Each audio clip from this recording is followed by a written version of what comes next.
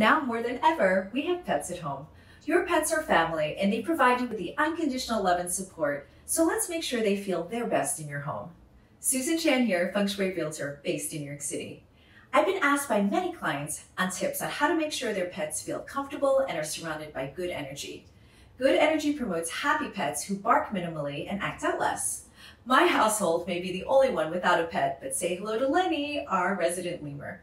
Today, along with Lenny, I'll be discussing one most important Feng Shui tip so your pet will feel relaxed and happy in your home. To help your pet feel relaxed and happy in your home, be sure that your pet is in the correct command position. And let me break this down to what this means. Command position is when you can see the door of the room from where you're eating, working, relaxing, or sleeping. Being able to see the door allows you to not feel startled if somebody were to walk in, helping you to feel grounded and in command. The command position does not only apply to humans. The same rules apply to pets, and animals are generally more sensitive than we are to energy. This is why I say the correct command position. When there's more than one person occupying a space, who is in command may consciously or subconsciously become an issue.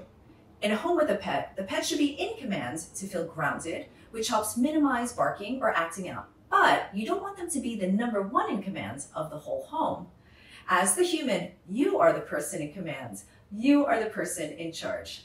I've been to so many households where it's obvious that the pet or pets are in command, and the human finds it hard to get the space and quiet that they need when they need it. That happens because the humans are not number one in command. In order to place your pet in the correct command position, make sure that your pet's cushion or home is 1, not in the entryway, not near the front door, and most importantly, positioned next to you and not behind you, because then they'll be in command and not you. And a bonus for cats. Cats are amazing balancers of energy. They tend to sleep on gadgets, which is warm, and that's fine. Just make sure the gadget is in the correct command position.